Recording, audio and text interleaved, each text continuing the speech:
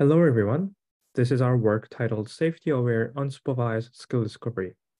On behalf of our team at Neighbor Labs and Neighbor Labs Europe, I'm Young-Hyo Park. Before we begin, let me show you a brief video that summarizes the result of our work. Compared to typical skill discovery algorithms discovering unsafe skills like in the left, you can see our method discovering skills that are not only diverse but also safe. But why is this an important problem, and why is this useful, you might ask? Well, programming manipulation behaviors are hard, and when it comes to a task that requires context-rich manipulation with an unstructured environment, there are two approaches that are commonly used.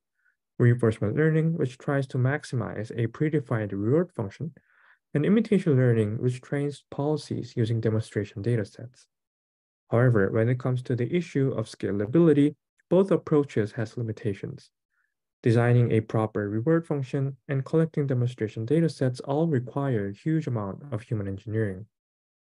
One promising alternative is unsupervised reinforcement learning, also known as skill discovery.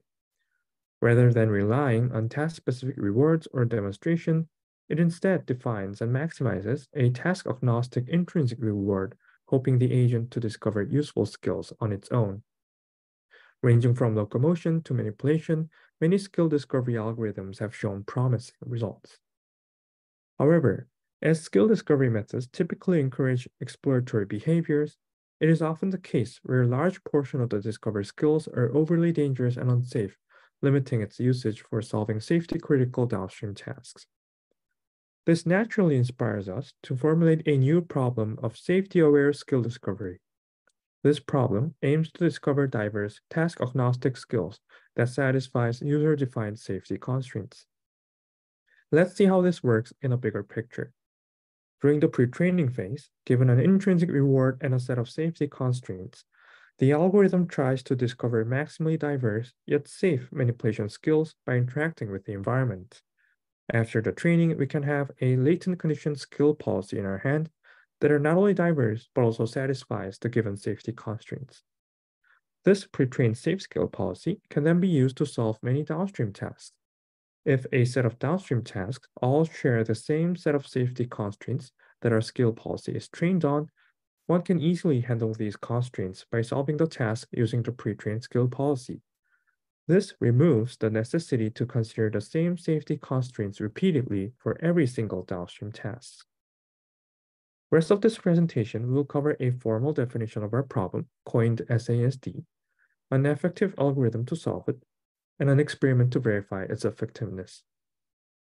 Our ultimate goal is to solve a set of downstream tasks, TI, where each can be represented as a safety-aware MDP with different task rewards but a shared safety constraint. Here, the safety constraint is defined as a binary indicator, a function indicating whether a state S is unsafe or not. Using such definition, safety-aware MDP tries to find an optimal stochastic policy that maximizes the expected cumulative reward with a bounded probability of safety violation. Typically, the probability of safety constraint violation is approximated by the safety critic Q function, which is defined as follows.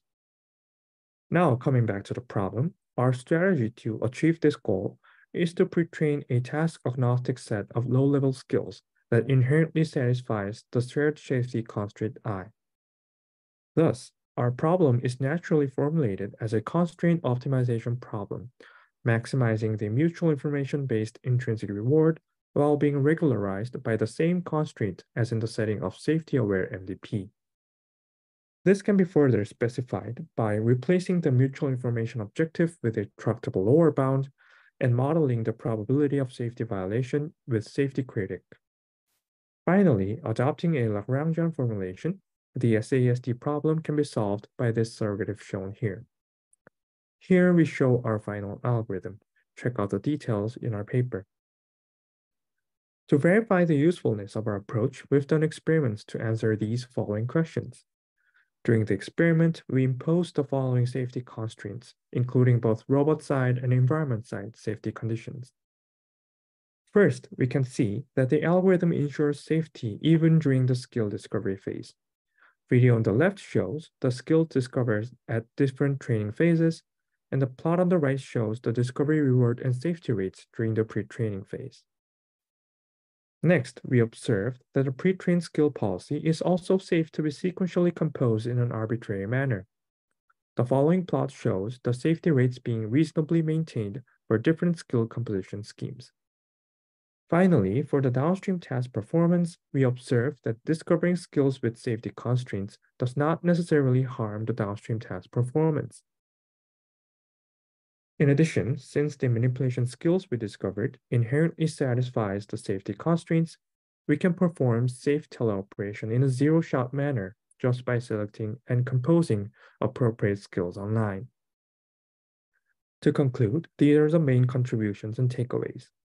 First, we introduce a problem of safety-aware skill discovery, learning task-agnostic skill repertoire that is inherently safe to be composed for downstream tasks. Second, this is an attractive approach when one tries to handle common safety constraints that appear in multiple downstream tasks. Finally, we note that discovering skills with safety constraints does not necessarily harm the downstream task performance. If you are more interested in our work, please check out our paper and the website. Thanks.